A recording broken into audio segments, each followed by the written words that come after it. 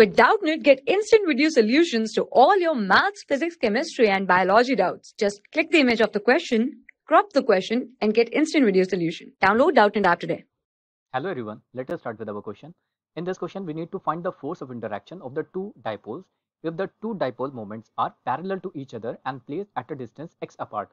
So this is one of the this dipole which has been placed here, and this is another. So they are basically parallel. Okay, and the sense is towards the positive y direction for both the cases. Okay, now how will we proceed? First of all, in this we will calculate the potential energy, and then from the potential energy we will be calculating the force. Okay, now the force would be F would be equals to minus du by dx. Okay, this would be our force. Okay, now first of all we calculate the potential energy first of all. So the potential energy, okay, at any point for the dipole it would be given as minus p dot e p vector. This is the this dipole moment multiplied by the electric field, sorry, dot product with the electric field, or we can say that it would be pe cos of theta, where theta is the angle between p and e. Now in this situation, for example, we need to find what is the force of interaction between the two dipoles. So that would be the same force of interaction between them.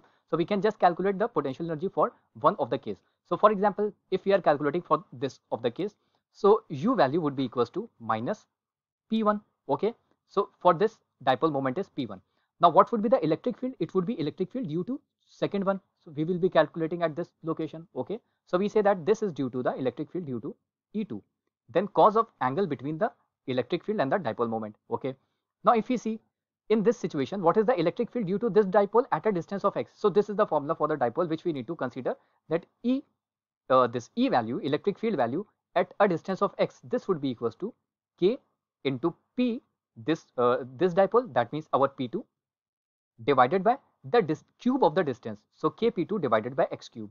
Okay, so it is written as kp divided by r cube, where r is the distance. Now in this situation, what is the distance from this dipole? For this dipole, it is equals to x. So we put the value of r as x. So this would be x cube.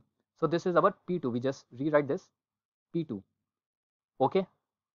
Now what would be the direction of the electric field? So basically it would be opposite.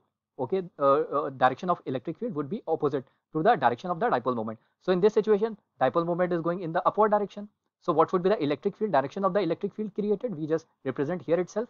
So this would be the direction of electric field which would be created. Okay, we call this value as to be E2 due to P interacting with P1, created due to P2 interacting with P1. Okay, now what would be the angle between P1 and E2? Because we need to put the value of the cos of theta, which is the angle between P and E2. Clearly we can see that this is going in the up direction, this is going in the down direction. So clearly angle would be equals to pi. Pi means 180 degree. Now we put all the values in our equation 1. So we can say that our u would be equals to minus p1 into k. K is 1 by 4 pi epsilon. So we will be putting the value. So it would be k p2 divided by x cube cos of 180. Now cos of 180 is minus 1. So u value would turn out to be k p1 p2 divided by x cube. So this minus and this minus would be basically multiplied, and then would be the positive sign. Now this is the value of u. So what is the value of F? Force of interaction would be equals to minus times du divided by dx. We just need to differentiate this. Okay, so there is no need for the partial differentiation because it is just a function of x. So we can just differentiate it with respect to x. So the constant term, we take the constant term to be outside, k p1 p2.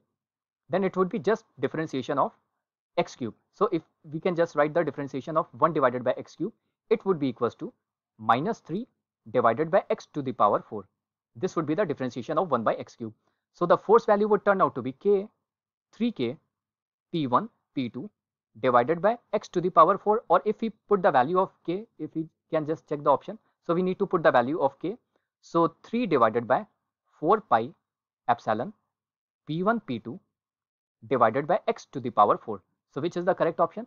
So 3 p1 p2 by 4 pi epsilon this x to the power 4. So this would be the correct option. A is our correct option, not B. It is the A option. Hope you understood the solution. Thank you. For class 6 to 12, IIT JEE and NEET level. Trusted by more than 5 crore students. Download Doubtnut app today.